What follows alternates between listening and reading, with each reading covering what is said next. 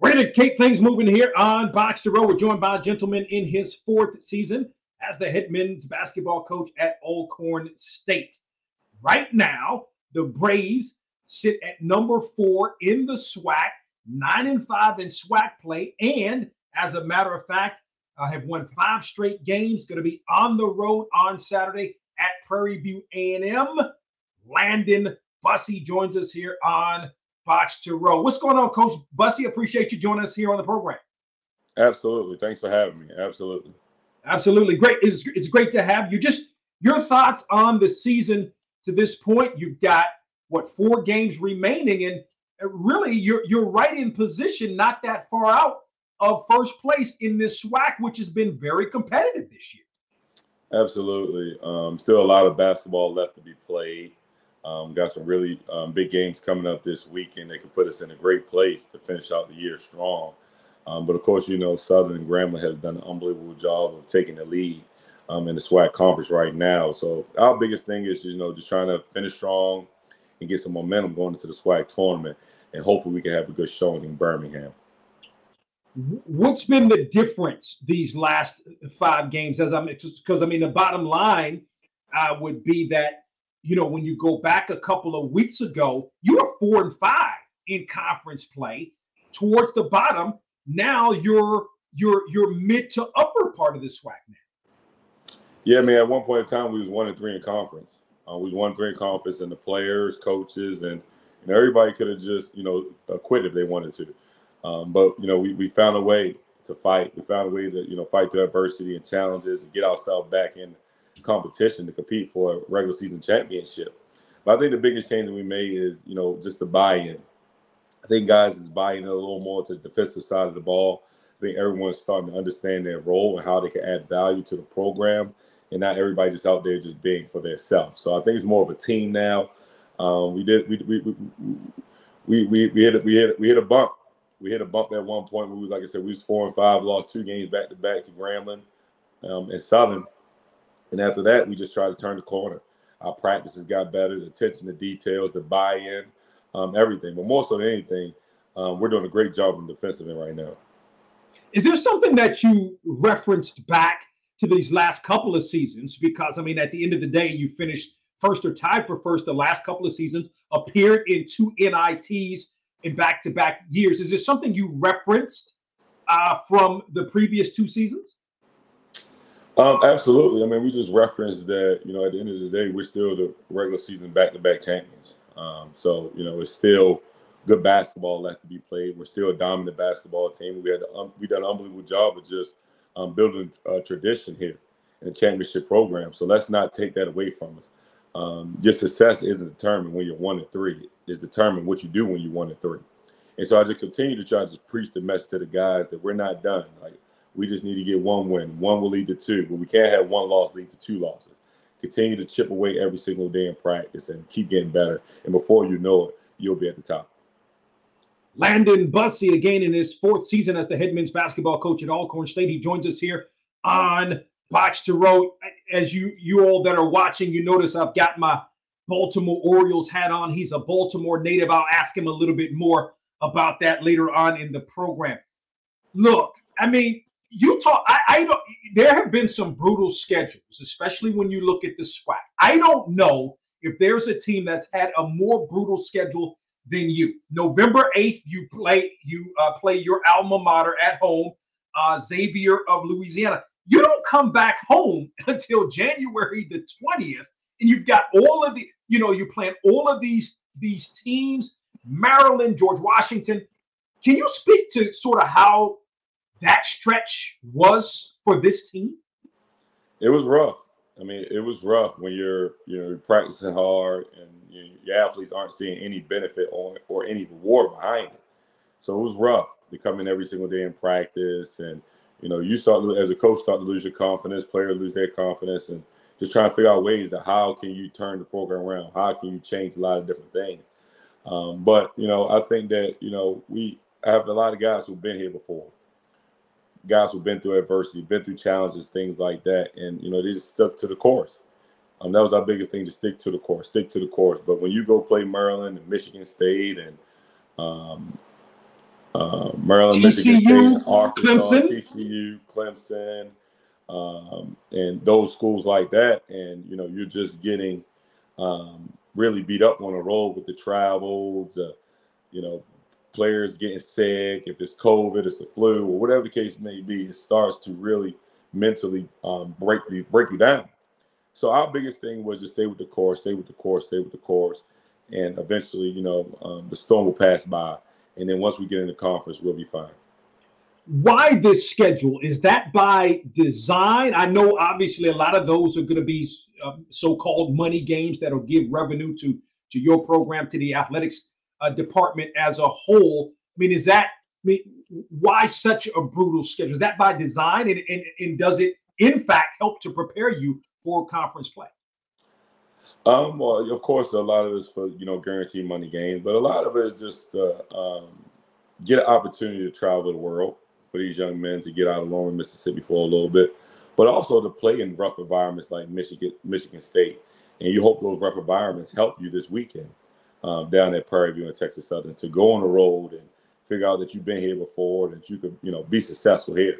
And I think it helped us in the past. A game I can remember is Bethune-Cookman, which was the ESPN2 game. And it's a rough environment down there. And we was able to go on the road and have success and come out winning that basketball game. But that also started in non-conference, so all traveling on the road with the fans, and sometimes you might not get the best whistle. So just find a way to be successful. Of course, Landon Bussie, the head men's basketball coach at Alcorn State, joins us here on the program. Jeremiah Kendall's one of the leaders, one of your players, and one of the leaders in terms of scoring in the conference. Speak to how he's played this season.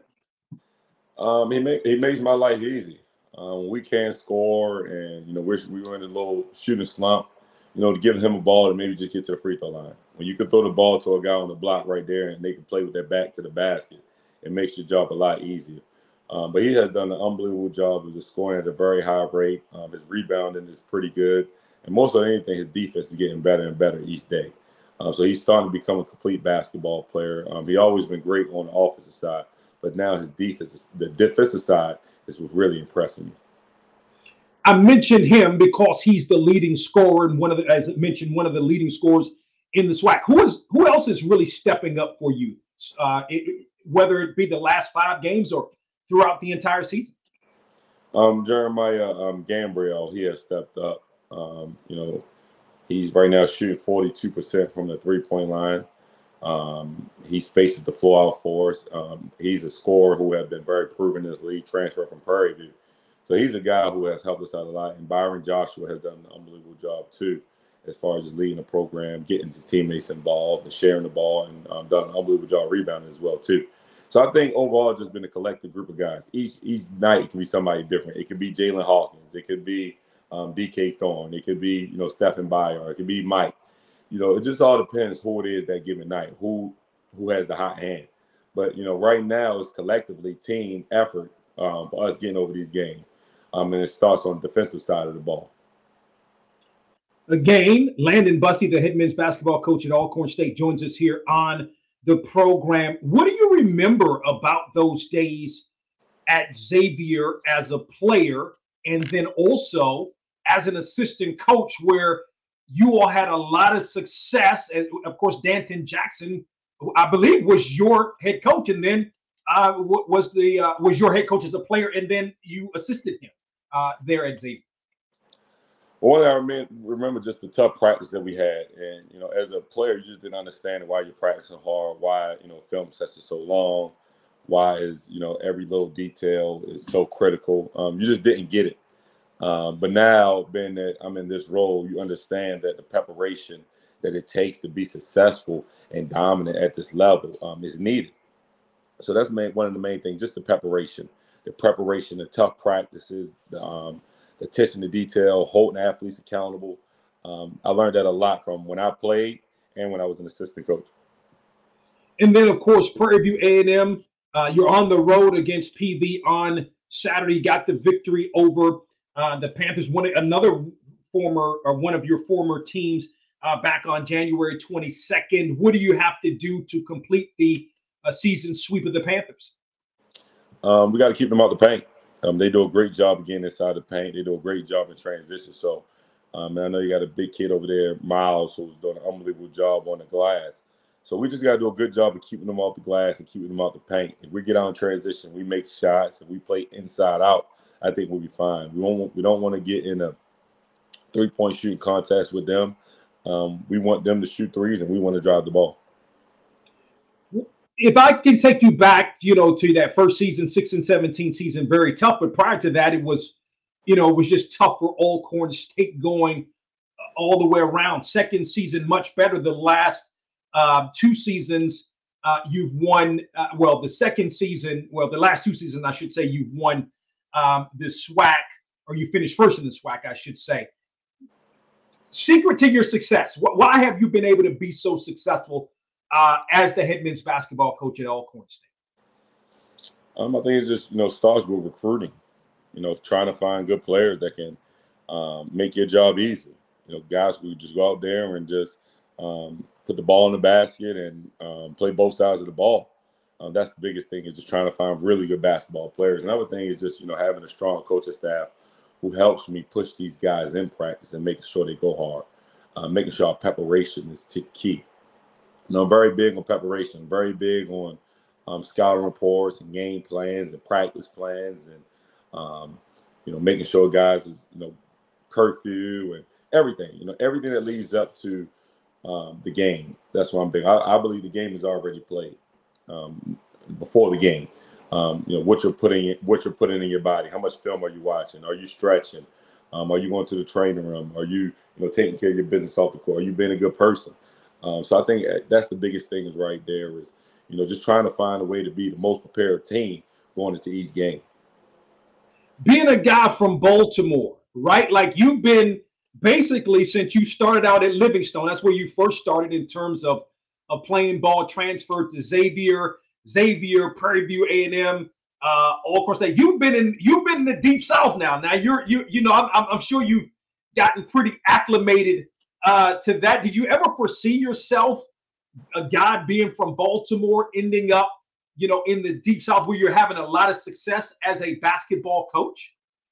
No. Actually, when I was at Xavier, we actually played Alcorn.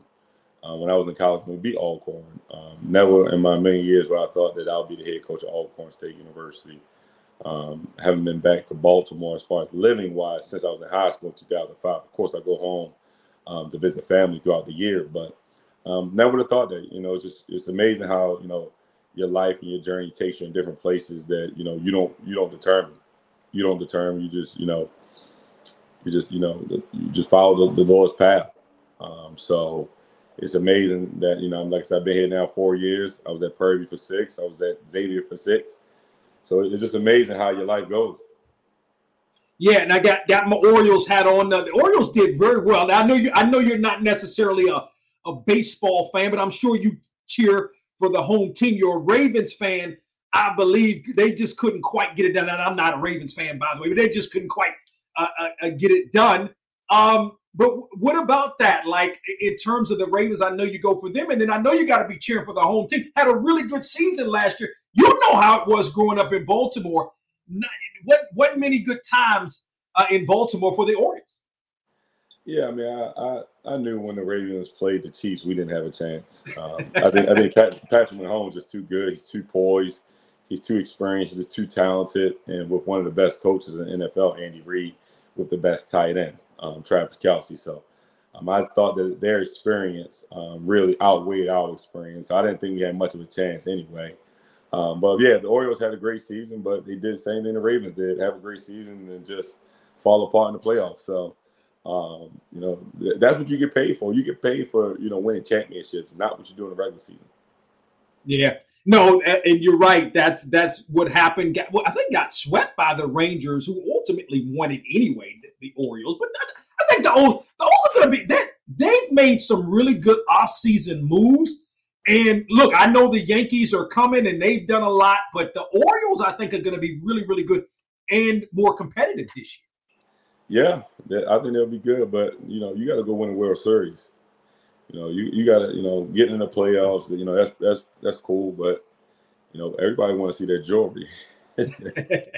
it has been since 1980. It was 83. I think it was 83 when Rick Dempsey and Cal Ripken and Eddie Murray and that Earl Weaver was the manager. That was before you were born. And then I think about it. I remember, I was born in 87. I remember Cal Ripken. Everybody knows Cal Ripken. Right.